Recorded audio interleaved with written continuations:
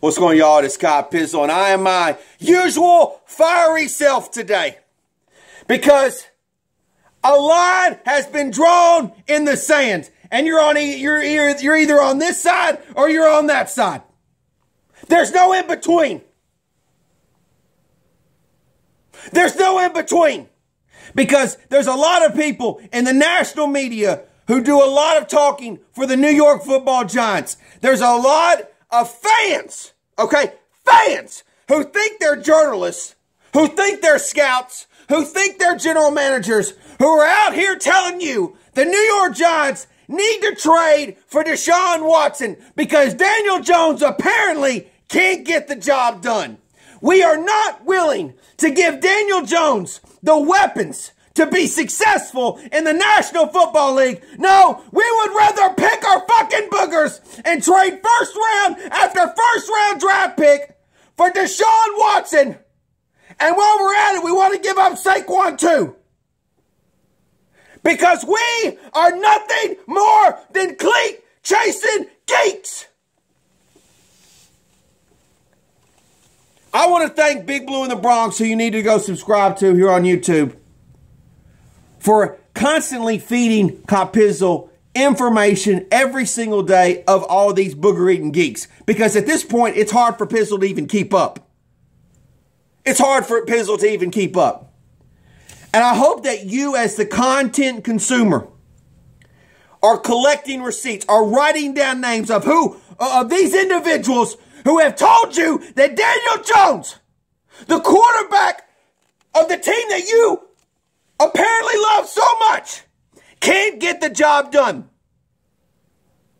So that when Daniel Jones does lead the New York Giants to the postseason, does win the New York Giants playoff games, you can show these receipts to these geeks.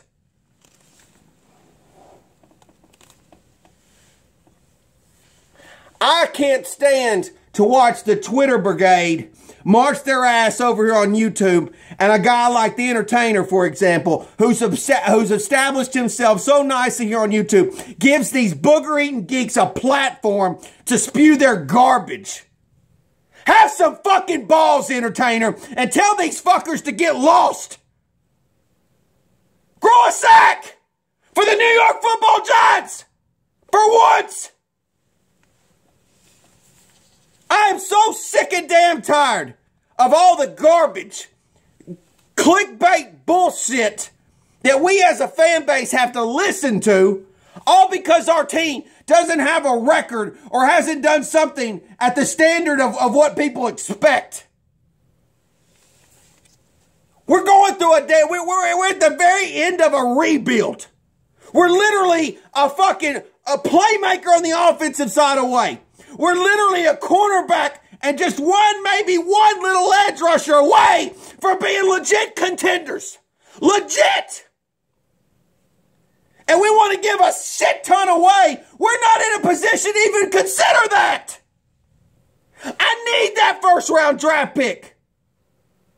I need next year's. I don't need to just give it away and be a fucking cleat chasing geek.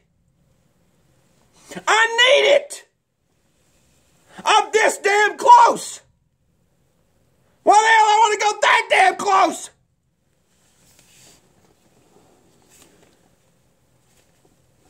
I don't get it.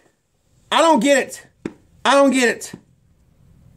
You know, I don't understand. I don't understand. What did I watch? Did I not watch the games or something? Like, I showed frustration with Daniel Jones last year. Absolutely. Absolutely. But in the games that he was not there, or the games that he was for sure hurt, the offense couldn't do anything. If it wasn't for Evan Ingram's sorry ass, we would have won more games. Not because of Daniel Jones. It wasn't Daniel Jones overly just costing us that game. It was Evan Ingram. And I'm going to tell you something else that bothers me, because I know some of you, this is about race. And this is the truth. Some of you black guys out there, And let's don't get uncomfortable, because I've played multiple Madden games here on YouTube. I haven't said one racist thing to a black guy, but I've had multiple black guys call me a trailer park trash white boy, bitch ass white boy. I've had racism thrown on me and pistols handled it like a 60-minute man, tough as fucking nails. Okay, but some of you black guys out there, you guys want to make this trade only because the fact that Deshaun Watson is black. That's the truth. Because you think he can just ball athletically better than Daniel Jones. You don't understand that football is a fucking team game. It's in the National Basketball Association, where there's only 5 fuckers on the court. We got a 53-man roster, 11 people. We need a 1 man leading 10 others.